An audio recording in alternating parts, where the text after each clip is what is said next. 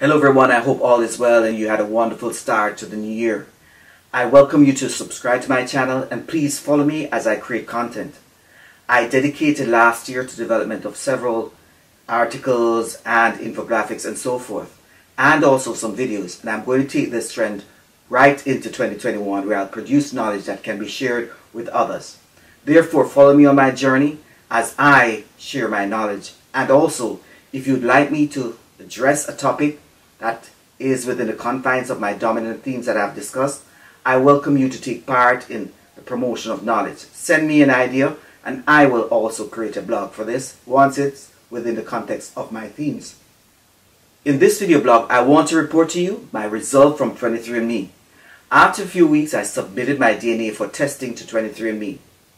After waiting endlessly, I got the result and I'm going to share it with you in a moment. However, before I move on, let me provide an overview of 23andMe. 23andMe has over 12 million users in their database. They provide DNA testing. The results can be used to establish family history and so forth. There are several other DNA testing systems out there. Therefore, please do your research diligently before you select one. I take this DNA testing seriously. After all, my family name is solely connected to the name Jowallah, and over the years I have searched the internet to explore where this name came from. I found it located in India, one family that is. I often wonder about my connections to this really name that I have. Therefore, my decision to engage in 23andMe was intended to bring me closer to some of my connections out there. I did the reveal with my family members and they were all excited about it. They were present when I opened the email. As a child in Jamaica, I always knew that I was somewhat different from my classmates at school.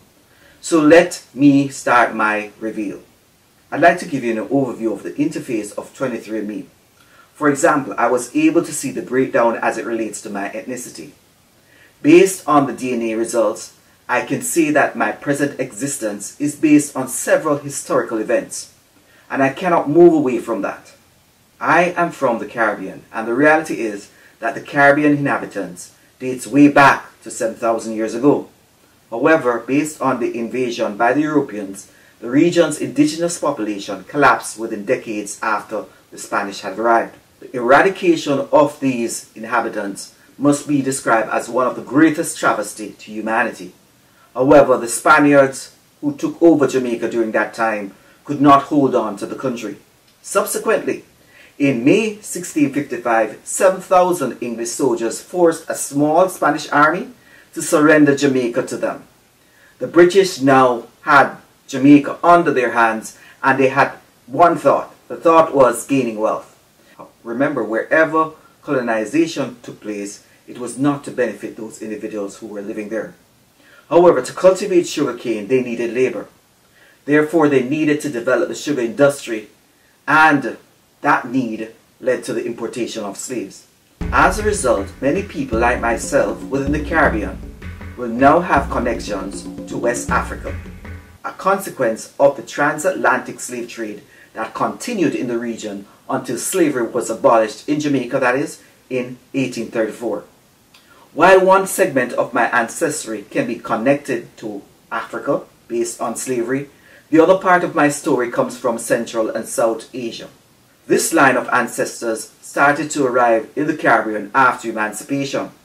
After emancipation, the plantation owners wanted workers, so they looked towards various countries, and they saw India as one of the main source for their indentured workers, and they were brought in.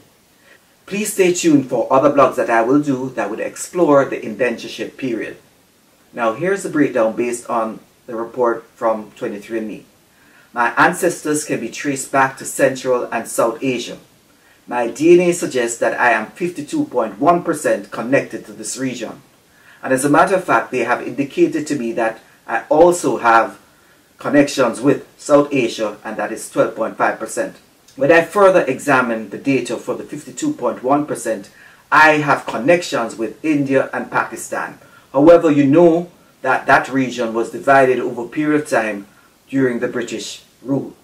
The other major part of my DNA suggests that my ancestors can be linked to Sub-Saharan Africa. The DNA percentage connected to this was 42.2%. And I am happy to report that I have connections with Ghana, Nigeria, and also another place.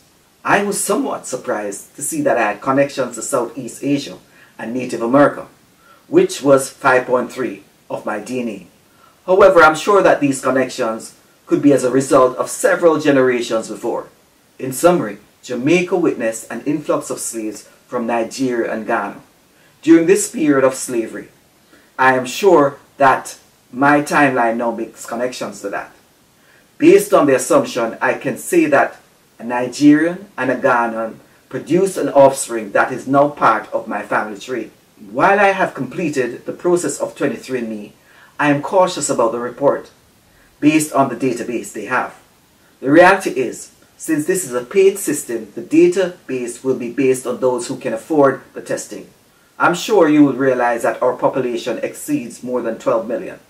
As a result, I have decided to submit my DNA to another database within the next few days, and stay tuned, I will give you more information on that one. Based on the package I took out from 23andMe, I was able to see various ancestry reports. For example, health reports and possible reports regarding relatives and other reports. I would say that these reports have substantial benefits and you will find these reports interesting. However, remember, it is possible that you could find information that you cannot handle. Notwithstanding, these reports provided me with possible insights into some diseases that I may be predisposed to. However, the main thing is that the data provided me a direct connection to the regions where my ancestors came from. As I reflect on those who have gone before, I am cognizant of their struggles across the Atlantic and on these plantations.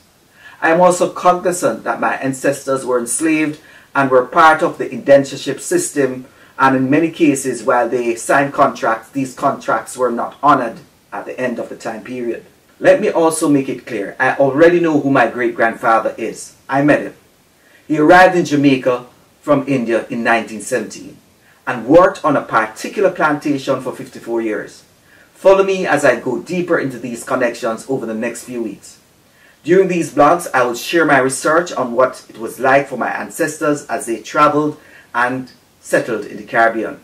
Please remember to subscribe and share. See you soon, and remember, we must develop content, we must share content, because a lot of this content that has been created are scattered across the internet. So I want to use this channel as a window into various topics and issues that continue to be dominant and relevant. So remember, please like and share this video. Thanks for watching.